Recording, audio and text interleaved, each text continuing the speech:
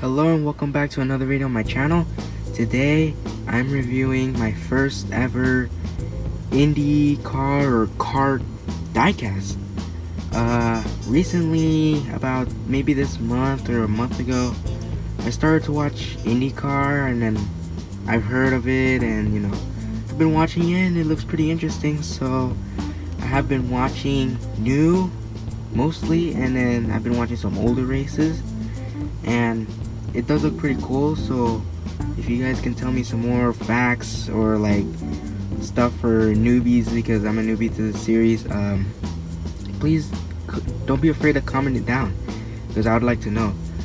Okay, so we're gonna be reviewing this Racing Champions Indy Racing League, even though it's not the Indy Racing League, kart Max Papis. I think this might be a Reynard Toyota. I picked it up at the flea market at a new one that I went, that it actually was $2, so I thought I should pick it up because I don't own too many like vintage IndyCar like from the 90s.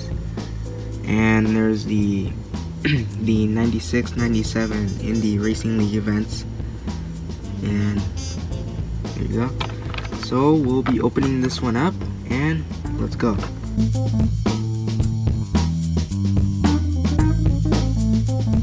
And there is the car, and it comes with this very nice stand, and you can see a little bit of the sticker, like I don't know, like little dots, I guess, because I guess this was in the sun. It's very hot over here in California right now. I don't understand why. So here's the car. We'll take off the car. We'll set it to the side for now. And there's the stand, and there's a little collector card. So we have the 1997 edition Racing Champions Max Papis.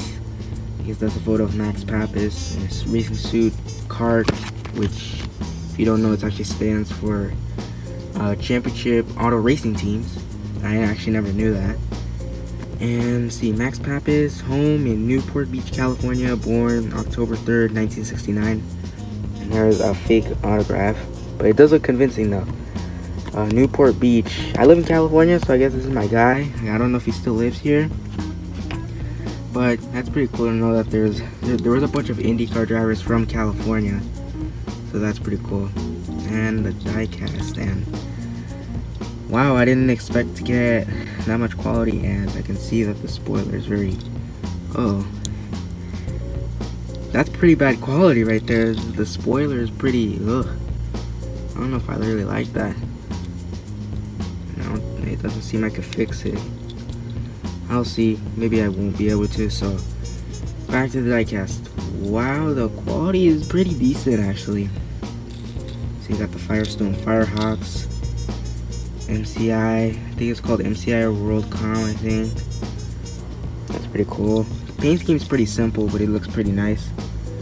So you got number 25, Toyota TRD Firestone, and I believe this is on the oval circuit, like the oval package, the aero kit. But I'm really not sure what chassis this is. I want to say it's a Reynard, but I'm not sure.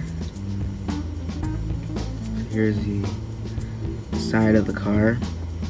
See, Max Papis' name is right there, if we can focus. It is right over here if you struggle to find it, right there. The PPG logo, kart, and it's all metal. The down to the spoiler and down to the bottom, it's actually metal, which is pretty nice. The tires, I don't know if they're rubber. It feels like rubber and plastic, but I'm not sure. See, it says powered by Toyota, MCI, 25. I guess that's what he was driving back in 96, 97. It looks pretty decent, and I think it'll go along with some other Indy cars that I have, or kart, I mean, it's basically the same thing now. It looks pretty nice, and I'm gonna show you the rest of the Indy cars that I have, even though they're not like from Racing Champions. They're mostly like from Hot Wheels, and one from Action, and one from a gas station. So we'll show you right now. and there's a Takuma Sato Indy car that I got for like 2 quarters. Unfortunately, it was missing the wing, so I made it myself. Looks pretty decent because it's on the oval kit. So the rest of the cars I have is this. I have 3 versions of the Hot Wheels 500 Indy cars. Got one in blue, which says Mad Racer, a blue Hot Wheels one, and this one I think came out in 98, 99, somewhere around there. These 2 actually have the Goodyears on them. Unfortunately, this one, I wish this one did have Goodyear, and plus the sponsorship is right there. I don't know why they couldn't, but this one I do like the most, and I'll put it next to the Max Papis. But they're all pretty nice. They're all metal and metal, so that's pretty cool. And also at the same flea market, I also found the Brian Herta Indy Racing League Indy car. Even though I think the next year in 98 or 99 they went to kart, and I think it was number 8. It feels kind of cheap, but I think this might be a Lola, I guess, or maybe it says Reynard on the box, and I think I have the box right here. And yeah, it does say Reynard.